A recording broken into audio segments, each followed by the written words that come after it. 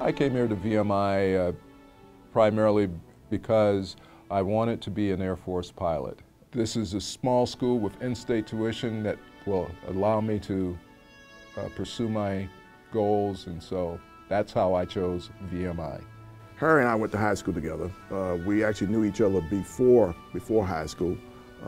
I relate the story. We both had aspirations to go in the military as adults. This started back like we were early teenagers. I mean, I applied to the Citadel, VMI in Norwich. The bottom line is I chose VMI because I'm my only child. My fathers were deceased. At the time, I thought I was a halfway decent athlete, and I wanted to be close enough so my mother could come and watch me do athletics. I wanted to be an engineer, or at least be geared more to technical kinds of work. I was in awe. I'm looking at the uniforms. It was in April. I'm looking at the uniforms, and they're crisp and they're white, and the leaves are out on the trees. I said, man, this is really nice. And then we came over to Colonel Lipscomb's office. That was in Smith Hall at the time, and he sat down, and I'll never forget sitting on the other side of the desk from me. He says, now, there's no blacks here. And I go, I didn't notice. The administration in the first class went to extraordinary lengths and very successfully to make sure that our experience as rats was just like every other rat classes had been. We are not aware of what happened behind the scenes to make that happen, but looking back in hindsight, I know that they really did a lot to prepare the battlefield for integration.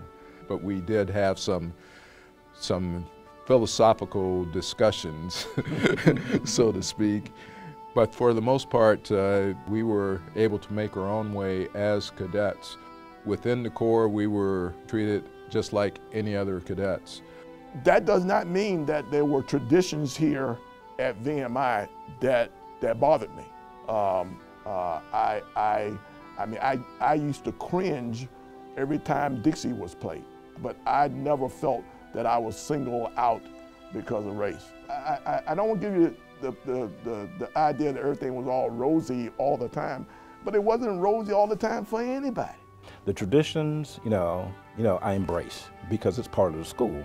But do I believe in all of them? No, I didn't. And, I fought my own little personal battles to deal with that. That's what this place teaches you to do. Being here, you get connected to this place. I personally got connected to the ideal for what it stands for. Even Newmarket, if you want to take that as an example.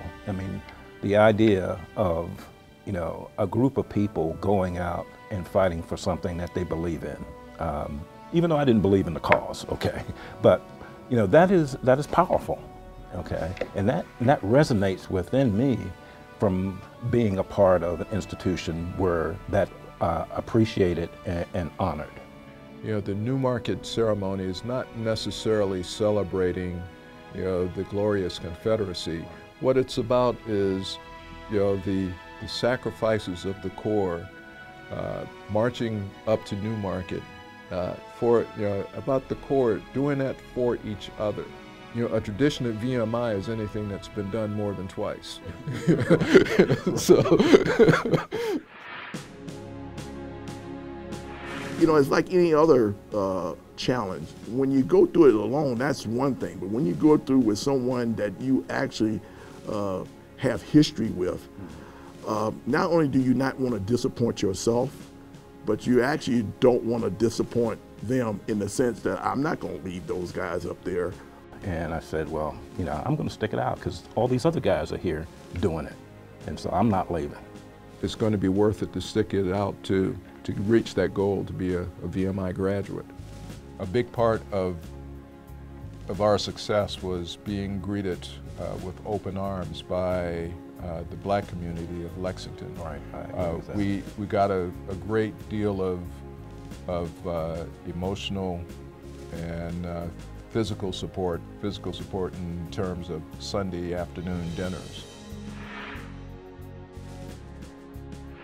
I thought, why am I doing this? So I'm a freshman in college. All of my buds are off in college. They're out partying. they're having a good time, and here I am helping clean up somebody else's room before I go back up to the fourth stoop to clean my own room. And the answer was, you learn how to subsume your own desires to work with others to achieve a common goal.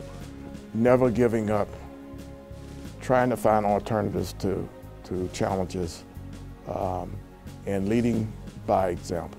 I think we all have those things within us, but they need to be nurtured. You learn to live and to work and to play with people from all kinds of backgrounds. It doesn't end when you get a piece of paper and walk out. I mean, it's a part of you. And we can talk about the things that we hate about VMI and the things we want to see differently, and that's because we love it. Okay, it's a part of us, and it has changed.